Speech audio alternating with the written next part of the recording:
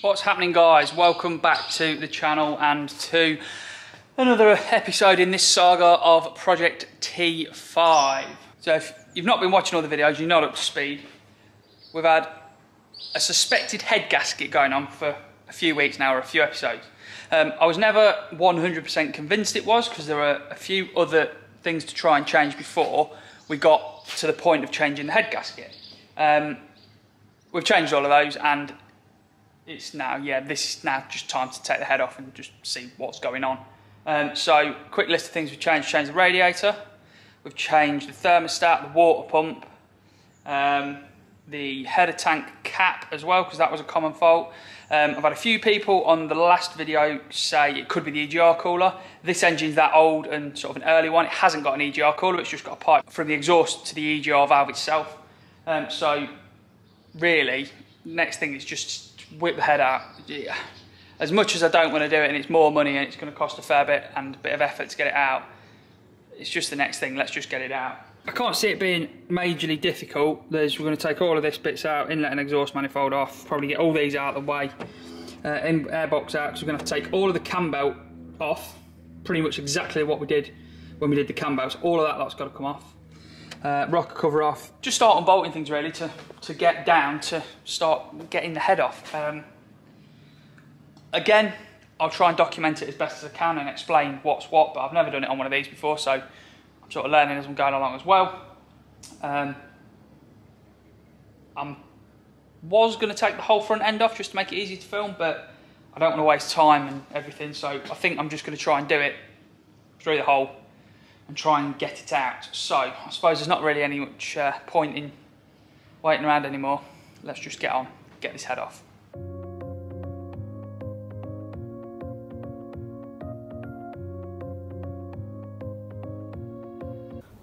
Let's drain the coolant for the fourth time.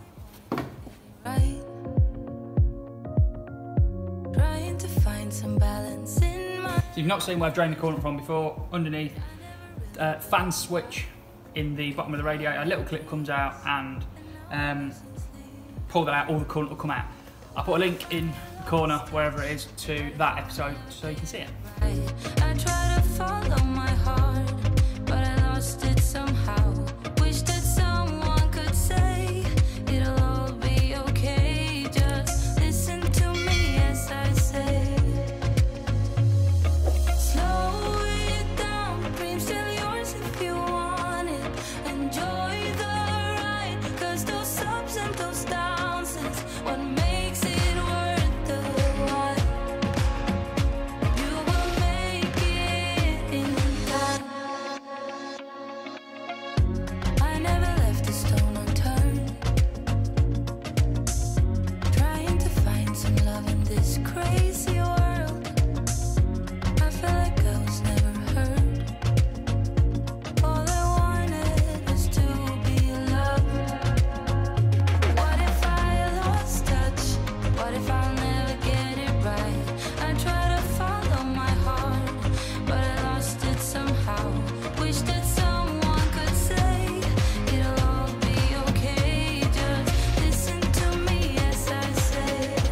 You will find a way. Slow it down. There's the inlet manifold off. So on the back of that you've got 6 bolts that go into the block. One more bit off.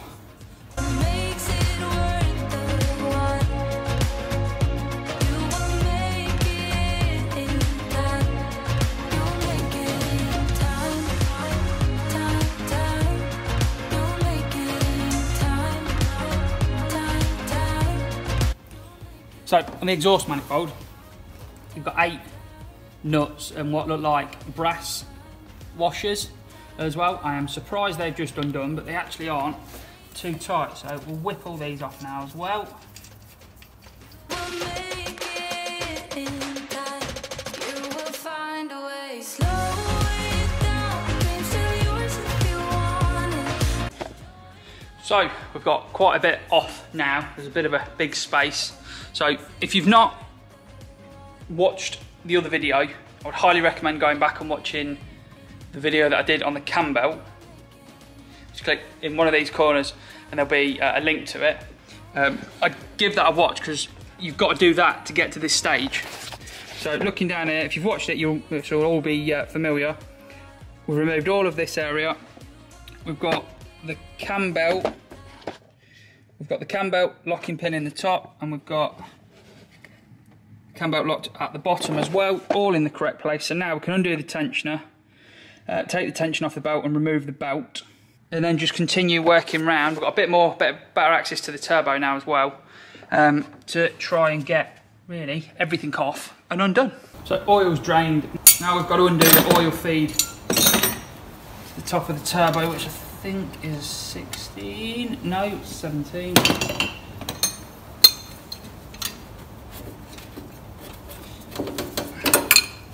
Which is going to be fun.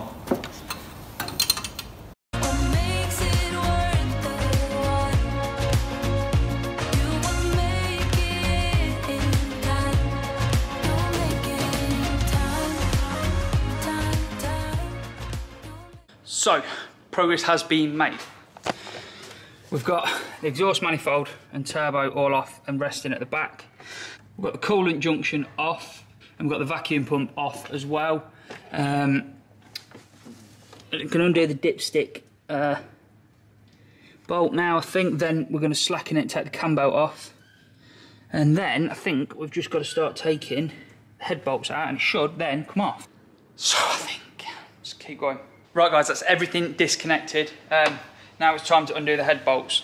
Massive shout out to Mikey at Transport HQ for getting me out of shit, because my spline bit is that long and I need one that long. So massive shout out to Mikey for lending me this to get the head off. I've ordered one again, but it won't come next week. Been to Alfred's and they didn't have any in stock. So yeah, big shout out to Mikey, thank you very much. Let's get this undone now. Mr. Haynes' manual says, using a multi-spline tool, undo the cylinder head bolts, working from the outside end evenly and gradually. So, let's make a start undoing them.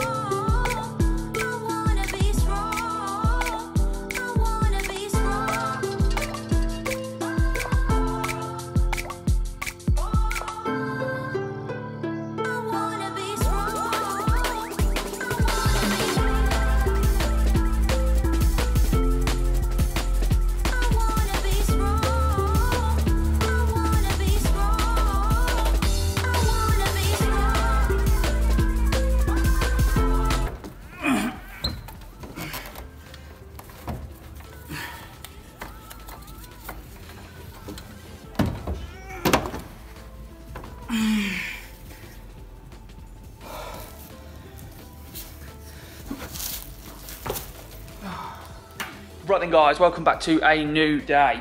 So last night I managed to get the head off, as you can see here, but ran out of time. We were going out and it took quite a long time to get all the oil off me, so good job that I finished when I did. But anyway, new day, let's show you what we've found. So on my little table here in front of the van, we've got the head and the gasket and turbo.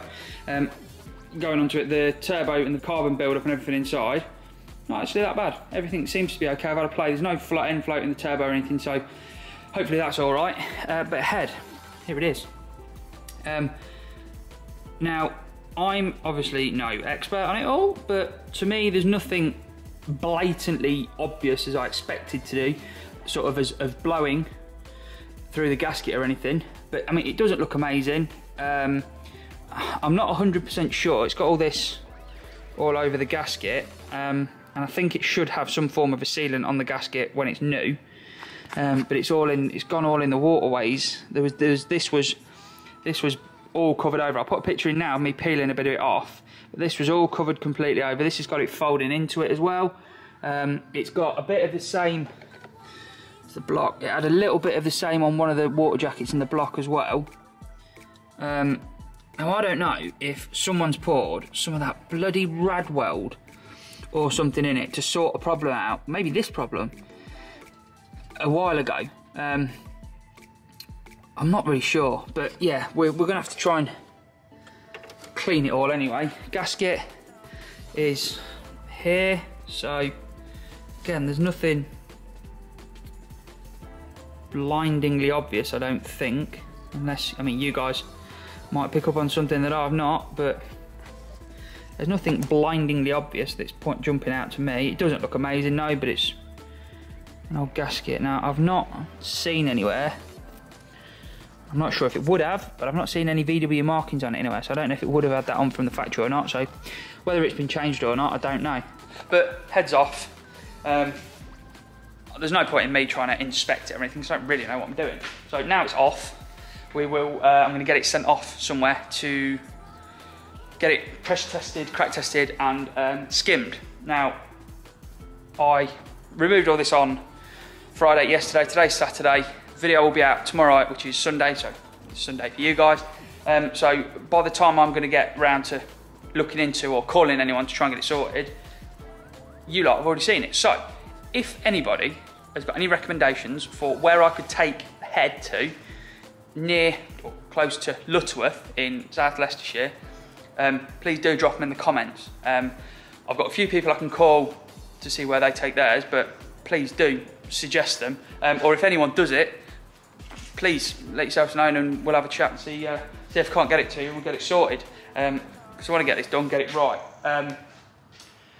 So when it's all back, we'll put it all back in. I'm going to replace the head bolts are going to be replaced with PD150 because apparently they're just a bit better, a bit stronger. Obviously all new gaskets, then oil, coolant, all of that lot. Hopefully it goes together, back together as easy as it came apart, because it wasn't actually that bad to get apart. I really didn't. The most difficult parts, as you probably saw in the video, I was pretty much had my head down the back of the engine, was trying to get the oil drain from the turbo off and the bottom mounting bracket for the turbo where it bolts into the block, which they were the most difficult parts of the whole thing. This might not have been the most informative, exactly step-by-step how-to again, and I know I say this in all videos, but it's not an exact step-by-step how-to. You watch it, it might give you a bit of an idea of where to go. I did have a Haynes manual out as well because, why wouldn't you? They explain everything and they do help you along. Like I said, do give us a comment, please do like the video. It really does help with YouTube, the algorithm and all of that lot. We are closing in on 12,000 subscribers as well, which is amazing. Thank you all so much. So that's it then guys, that's that one done. Hopefully the head's repairable, we can get it all back on, get it all running nice again, get it off to a new owner. Thank you all so much for watching. Until next time, enjoy.